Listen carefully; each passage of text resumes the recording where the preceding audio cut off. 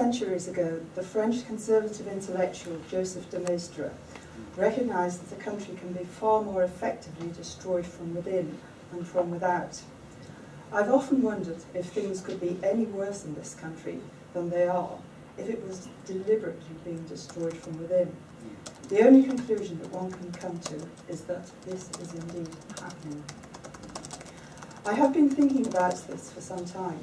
While I can't provide you with evidence of a definite plot, I want to show how various ideas, which have been around for over a century and which have become very influential within our governing class for the past generation, are having a very malign effect on our country. Every important institution in British society, the law, the police, the civil service, the church, the BBC, the education system, the NHS, all these and many others have become infected by radical left-wing ideas. But they have gained widespread acceptance because they have been insidiously presented as normal and mainstream ideas from which no moderate person would dissent. And people who hold the ideas we hold are likewise cast as extremists. The process of change has been gradual and incremental, so that people are hardly aware that it is happening.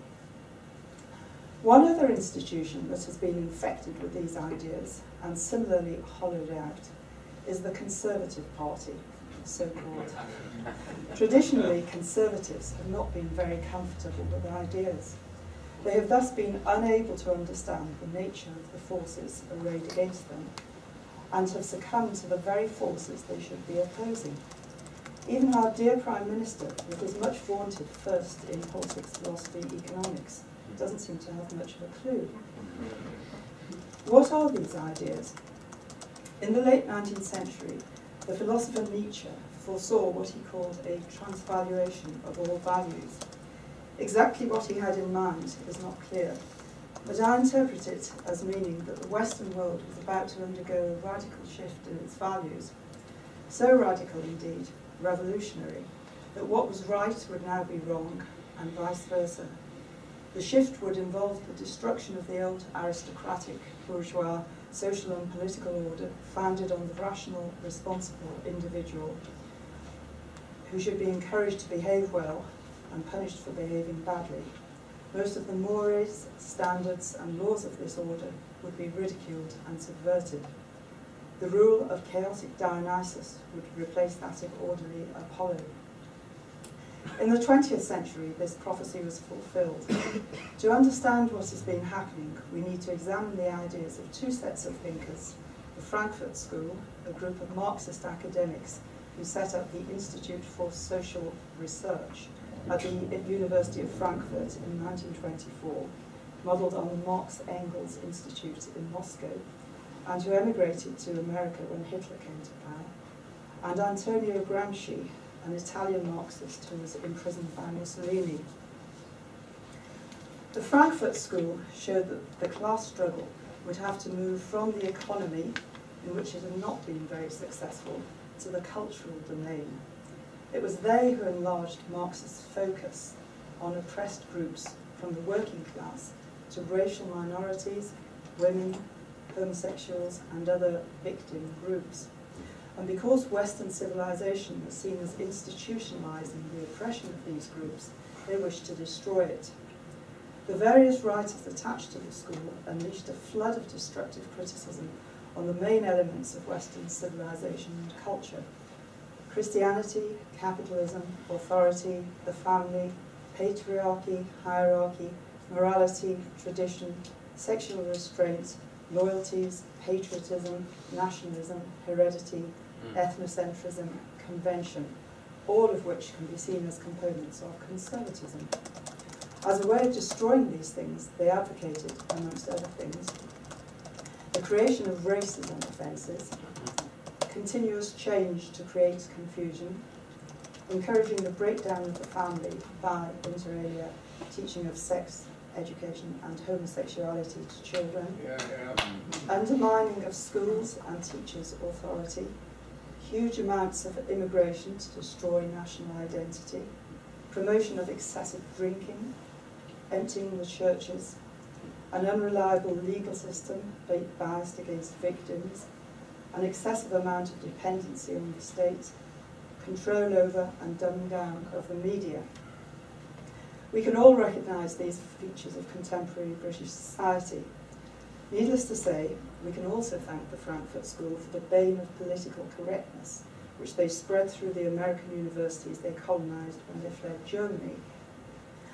After the Second World War, most of the Frankfurt School returned to Germany, but Herbert Marcuse stayed in the United States and enjoyed enormous influence as the philosopher of the counterculture in the 1960s and 70s. He taught at several prestigious American universities, and it is no exaggeration to say that through his diffused influence, the Clinton and Blair generation and their successors are his spiritual children. Gramsci, the Italian, elaborated on how the class struggle should move to the cultural domain. He realised that the existing order had such a strong hold over people because its values were what he called hegemonic, or dominant. Public discourse was couched in terms which upheld the existing order. For this to be overturned, the left must go on what he called a long march through the institutions. It must infiltrate all the institutions of the state and civil society and infect them with its values. Once it had done this, it could make its discourse hegemonic. This process, which has been going on since the 1960s in Britain, is now virtually complete. As we are now aware, all the institutions of the state, even when the so-called Conservative Party is in office, and most of those of civil society, have been captured for the left. Last year, the Law Society cancelled a booking for a one-day conference on traditional marriage at short notice because it offended the Society's equality and diversity policy. The solicitor's professional body will no longer allow free speech and has no qualms about breaking a contract. That's going to come to something, isn't it? Very recently, the Girl Guides replaced the oath to do my duty to God with the ridiculous pledge to be true to myself, whatever that's supposed to mean. This follows the appointment as chief guide of a woman who used to be a leading official of the Family Planning Association, yet another organisation which has deviated from the intentions of its founders, who were a group of upper-class women who genuinely cared about the fact that impoverished women were having large numbers of children that they simply couldn't look after. And it's now just become an organ promoting propaganda for promiscuity. One could give many more examples of organisations which have totally been infiltrated by the left. What are the values of the left? The most pernicious is that of equality. It is no exaggeration to say that it has become the ruling principle of our society. As long ago as 1917, the law lords declared in a case that Christianity is no longer part of the law of England. Ever since, the British state has been searching for an alternative guiding principle. And by the closing years of the last century, it had found it in equality, a value it proceeded to implement with all the intolerance with which one usually associates with a theocratic state. All must now bow down and worship this new God at the risk of losing their livelihood and their property. Nobody in public sector employment is allowed to dissent, and even many of the self-employed are now sucked into this vortex of iniquity. In Nazi Germany, there was a word to describe such forced regimentation, Gleichschaltung. After the enactment of the law allowing so-called gay, so-called marriage this summer, a measure which Cameron proclaimed as one of my proudest achievements, things can only be expected to get worse. Expect to see teachers and other public and perhaps even private sector employees sacked. The government even refused amendments to the bill to ensure that this would not happen. But so exigent are the demands of equality that even reason itself must be shoved aside, as we saw from some of the ridiculous contortions the government got itself into during the passage of the bill. In America, there have recently been some very disturbing court judgments on the issue of what is ludicrously known as equal marriage. For the organs of the state to depart from the canons of rationality in an attempt to buttress a flawed ideology is a very serious thing. and it's coming to Britain. Equality is certainly not a conservative idea, but the characteristic idea of the left. Of the triad of ideas proclaimed by the makers of the French Revolution, liberty, equality, fraternity, equality is the only one that does not naturally occur, which is founded on a lie, and which for its attempted realisation therefore requires massive state intervention. Whenever you hear the word equality, you know that you are in state intervention and compulsion territory. In case Mr. Cameron has forgotten, the characteristic conservative ideas are order, authority, and liberty, to be exercised within a moral context, unlike the liberty of the left, which is just do as you please. Any real conservative abhors the idea of equality. He or she is quite comfortable with the fact that there are differences between people and considers that to describe these as differences, as inequalities, is to load the argument in a left-wing direction. Yet as leader of the opposition, Cameron offered little resistance to Harriet Harman's Equalities Act 2010. He actually voted for it, and the Conservatives did, and was happy to implement it when he became Prime Minister. He had been warned by Conservative writers that it was a ticking time bomb of left-wing venom which would enable Labour's purposes to be fulfilled even if they lost the 2010 election, that would enable them to remain in power, if not in office, but he didn't care. Equality has several facets. The aspect of it which is most pernicious is that which overlooks the difference between good and bad behaviour. If everyone is equal, then who is to judge what is good or bad? It's significant that in the late 19th century, not only traditional social, but also traditional moral categories began to collapse at the same time. Writers like H.G. Wells and G.B. Shaw criticised not only the class structure of society, but also its moral norms, which Marx and Engels saw as inextricably connected. Both social and moral hierarchies were simultaneously threatened. In a socially hierarchical society, it is easier to believe in a hierarchy of value that some actions are intrinsically better than others. This was recognised by William Clark and Elie Fabian, who in a letter to a friend in 1884 wrote of how Marxist ideologues seemed to desire revolution quite as much for the sake of overthrowing ethics and the spiritual side of things as for the sake of improving the material condition of the people. For Goldwin Smith in 1894, that the family and all its affections are closely bound up with property is evident, and the nihilist is consistent in seeking to destroy property and the family together. Writing in 1899, Jethro Brown regretted the irreverence which has accompanied the pursuit of national equality, and noted that the pursuit after equality often displays a mean envy of every form of superiority. The crusade against class domination tends to develop into a crusade against superior worth. These trends, palpable only to the most acute observers in the late 19th century, became increasingly evident throughout the 20th, and have culminated in the morally chaotic society in which we are now living.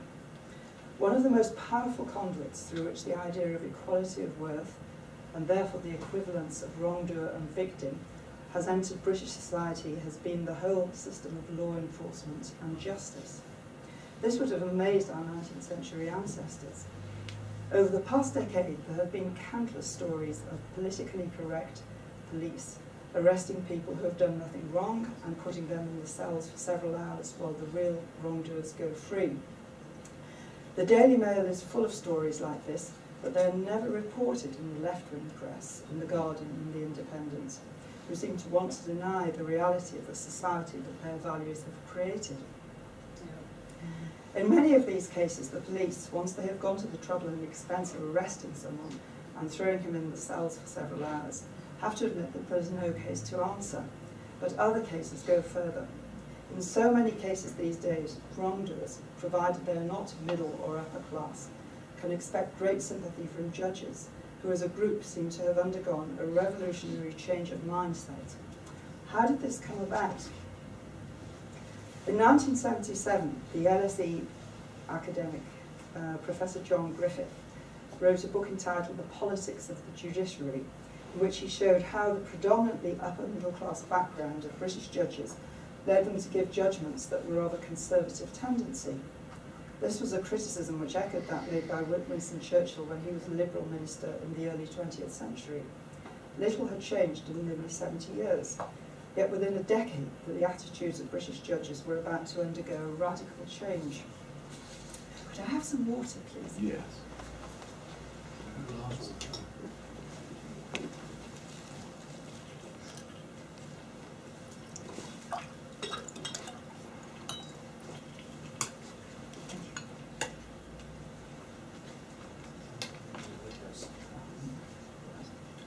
Our judges still come from predominantly upper middle class backgrounds, but there has been a sea change in their attitudes, and this in itself invalidates Griffith's thesis, which began in the 1980s and which was very clear by the 1990s. The punitive attitudes towards criminals, widespread amongst judges even into the early 1970s, were replaced by excessive lenience. Today, on the rare occasions when the utterances of a traditionally minded judge are reported in the media, one feels as if one has temporarily stepped back into a saner age. From the late 1970s, British law students were exposed to the writings of Ronald Dworkin, Professor of Jurisprudence at Oxford. In Taking Rights Seriously, another important publication from 1977, the luxuriantly liberal American professor bored on about how the law should take rights seriously by treating everyone with equal concern and respect. None of the traditional loading of the law in favour of the law-abiding and the respectable. Dworkin's idea of taking rights seriously seems to have been to redistribute rights from the deserving to the undeserving. The traditional canons of justice were to be inverted. The state was to adopt a stance of liberal neutrality as between law-abiding and criminal, a neutrality which often looked more like favouring the criminal. It is indicative of how little interest the press has in the power of ideas that when Dworkin died in February this year, I was unable to interest either the Mail or the Telegraph in an article about his pernicious influence on the law. Or perhaps all that shows is how difficult it is to get anything into the papers if you lack the right connections. And now British judges can be guaranteed to uphold the rights of homosexuals who, on latest Office for National Statistics amounts to 1.5% of the population, above those of people who believe that homosexuality is wrong. On latest British Social Attitude Survey statistics, about 30% of the population. In January 1911, Peter and Hazel Mary Bull, who refused accommodation to a homosexual couple in their B&B, were fined £3,600, it's a massive sum, by Bristol County Court on the ground that under the Equality Act, Sexual Orientation Regulations 2007, it was unlawful for them to discriminate whilst offering the service. Just as left-wingers like to describe capital punishment as judicial murder, I think we can describe this extortion as judicial theft. Whatever became of the maxim, an Englishman's home is his castle, even in the privacy of one's own home, the diktat of the egalitarian state will prevail thanks to Her Majesty's judges. Earlier this month, the Bull's appeal, which was rejected by the Court of Appeal in 2012, was heard by the Supreme Court, which has a reserved judgment. I'm not optimistic about the outcome. The homosexual claimants case was brought with the assistance of the taxpayer-funded Equality and Human Rights Commission, i.e. you and me. On its website, the Commission boasts of human rights for all, but it is oblivious to the fact that it is heavily curtailing Mr. and Mrs. Bull's human rights to offer accommodation in their own home to whomever they wish, as Britons have been able to for centuries. The Commission engaged counsel to argue for one view of human rights, a view heavily biased towards the ideas of the left. I've come to the conclusion that leftists are not even aware of the fragility of the basis of their so-called human rights. Last year I attended an event at LSE at which Shami Chakrabarti of Liberty was speaking. I later asked her whether she was aware that the human rights which she saw as taken for granted and objective were in fact no more than the distillation of left-wing prejudices. She seemed genuinely surprised. Any appeal by the Bulls to the European Court of Human Rights will meet with short shrift. This is the court that decided that a registrar for Islington Council, who had conscientious objections to registering civil partnership ceremonies, had no right to opt out of this work, even if a colleague was available to take her place. In this, it upheld the decision of Britain's Supreme Court. When the Abortion Act was passed in 1967, provision was made to safeguard the position of medical staff with conscientious objections. But that was in 1967, when the British state still respected the claims of conscience. In the Islington case, the European Court held that it was legitimate for the Council to enforce this policy of equality, even if it meant that the woman would lose her job as a result. And this is supposed to be a court of human rights, more like the Court of Star Chamber, which was, in the words of Maitland, the great legal historian, not a court of law, but a court enforcing a policy. We're back to the days of Star Chamber. So how did the European Court of Human Rights become fanatical enforcers of the policy of equality? The problem with the European Court lies not in the convention itself, which was drafted by the Conservative politician Sir David Maxwell Fyfe, who later became Lord Chancellor as Lord Kilmuir, but in the way it has been interpreted since the late 1970s. As the 18th century Bishop Hoadley once said, "I care not who makes the laws, what matters is who interprets them." A pivotal case was that of Marx in 1979, in which a Belgian unmarried mother challenged aspects of Belgian law which treated legitimate and illegitimate children differently. She argued that there should be no such discrimination. All the judges of the European Court, except one, held in her favour. The one exception was the British judge, Sir Gerald Fitzmaurice. His judgment deserved to be better known amongst Conservatives because it was the last gasp of a traditionally minded judge against the emerging tendency of the European Court of Human Rights to subject the Convention to an interpretation heavily biased towards the values of the left. An interpretation which prioritised the ideology of equality and non-discrimination over that of upholding traditional moral values. Sir Gerald argued that Article 8 of the Convention, which provides that everyone has the right to respect for his private and family life, his home and correspondence, was intended to protect a person's home and family from the state's knock on the door in the middle of the night. It was not intended to deal with matters of family law or civil status, as Marx contended and the majority held. And if Article 8 was inapplicable, then any issues of discrimination under Article 14 of the Convention would not be relevant. Sir Gerald held that the Belgian law was not unreasonable, that it lay within the margin of appreciation that any government should be accorded. States should be allowed to change their attitudes in their own good time, in their own way, and by reasonable means, he said.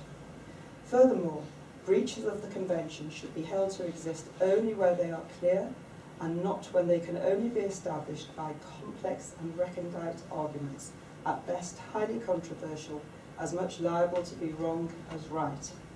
That's the voice of traditional conservatism speaking in the European Courts of Human Rights. But unfortunately, Sir Gerald retired soon after that, and he was replaced by a judge whose views were far nearer those of the majority in the Marx case. In the majority judgment in Marx, we can see that what had formerly been viewed through the lens of moral right and wrong was redefined in terms of equality and non-discrimination. One of the functions of marriage was that it clearly demarcated between legitimate and illegitimate, and the stigma suffered by the illegitimate was a powerful incentive to marriage, seen as a social good because it evidenced a commitment to each other of people who intended to produce children. But the court did not wish to inquire into the reasons for the taboo on illegitimate birth and its contribution to the stability of society. All it saw was that children born outside marriage were treated differently in Belgian law from those born inside, and that was enough to invalidate the civil status of illegitimacy. The upshot of Marx was that the Thatcher government had no alternative but to abolish the status of illegitimacy in the Family Law Reform Act 1987. Not at all the sort of thing one would expect a Conservative government to do. The result has been a near doubling in the proportion of illegitimate, or rather non-marital, as we're now supposed to call them, births. It is forecast that by 2016, more than half of all births in Britain will be outside marriage. It should be noted that the Belgian law, which Marx sought to overturn, was considerably more onerous than anything that existed in Britain at the time, but we were nevertheless forced to change our laws too. Here we see the first example of a process that the European Court of Human Rights has set in train on several occasions, the erosion of morals and also of state sovereignty, both for the Belgians and for us in this case. For as long as civilization has existed, there has been a strong link between law and morality until recent times.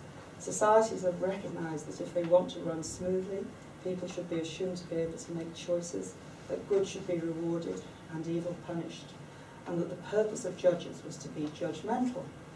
If someone had set out to subvert traditional moral notions, they could not have come up with a better means than the way in which liberal judges have interpreted the European Convention. The ideology of equality leaves no room for the making of judgments about character. Whether people have behaved well or badly is nowhere near as important as whether or not they have been treated equally. To see this in more concrete terms, consider the case a few months ago in which an illegal immigrant who had fathered several children by different women was allowed to stay in Britain under Article 8, right to family life, to be granted to all equally, whatever their nationality, despite the fact that there was no evidence that he had any meaningful relationship with any of the women or children. In a traditional interpretation of Article 8, he would have been given short shrift. As an illegal immigrant, he had broken the law and would be punished for it with deportation. Family life would have been interpreted to exclude anyone outside the bounds of marriage. The idea that a man could advance the fact that he had several illegitimate children as a reason for his being allowed to stay would have been laughed out of court. One of the maxims judges used to employ in interpreting the law was, "No man shall profit from his own wrong." And the way that the European Convention has been interpreted has totally demolished all the traditional maxims of English law, which were loaded in favour of people who behaved well and loaded against people who behaved badly.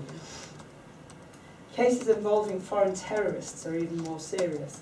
The fact that these are our enemies who aim to kill us is nowhere near as important as the fact that, to comply with human rights law, they must not be discriminated against on grounds of nationality, and that, even if they have been accused of several murders in a foreign country, they cannot be extradited to face justice if there is the slightest possibility that they may be tortured or capitally punished.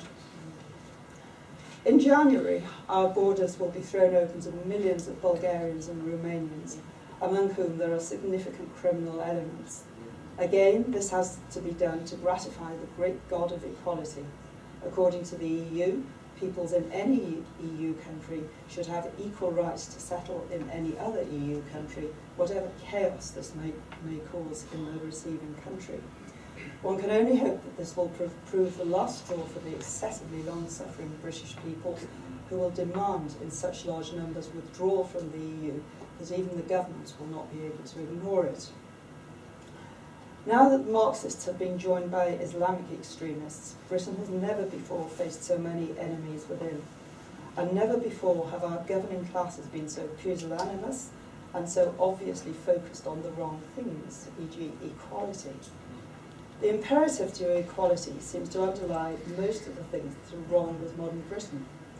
Immigration, foreigners must be treated equally with Britons. Education, the left see the state system as a forum for social engineering. Family, recent governments have refused to treat the married family as more important than any other type on the grounds of equality. Crime, criminals and victims must be treated equally. The non-judgmentalism which is so rife in British society has its roots in a radical moral egalitarianism. During the 19th century, Britain's finest hour, she was probably a more unequal society than at any time before or since. Some of these inequalities were rightly ironed out, but there has nevertheless been a price to pay for this in terms of loss of liberty of the individual. but no attempts by the state to redress what it perceived as unacceptable disparities in the 20th century can compare with the frighteningly totalitarian attitude it has shown in the past few years, irrespective of which party is in power. Freedoms of speech and association are being curtailed. It is impossible to get or keep a public sector job unless you sign up to the ideology of equality, and to comply with the Equality Act 2010, most private sector organisations are also becoming infested with equality and diversity officers. Perhaps worst of all, the judges will invariably decide cases involving issues of equality in a way most prejudicial to traditional liberties and traditional moral values. For centuries, Britain's national identity has been inextricably bound to the idea of British liberty and opposition to foreign absolutism, and to pride in the fact that the British people have been far more free than they were in more authoritarian European countries. But no longer. Britain is being destroyed from within. People are vaguely aware that there is a lot wrong with this country, but have little understanding of the ideas which underlie the problems. In this talk, I have tried to show, in the limited time available, some of the ideas which are having such a pernicious effect on our country. If we are to recover our national greatness, the great god equality must be dethroned.